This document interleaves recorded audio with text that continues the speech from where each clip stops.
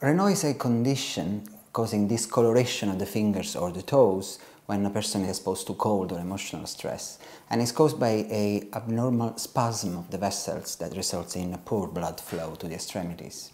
So when there is a Raynaud attack, the first symptom is to experience this discoloration. Usually the fingers or the toes, they blanch white or waxy looking, and they stay for the duration of the Raynaud attack. When it's about to settle, they turn into a purple bluish color, and then when finally the temperature comes back to normal, they get red, and at that time the patient feels pain or pins and needles, which is a result of the slight tissue ischemia that was during the attack.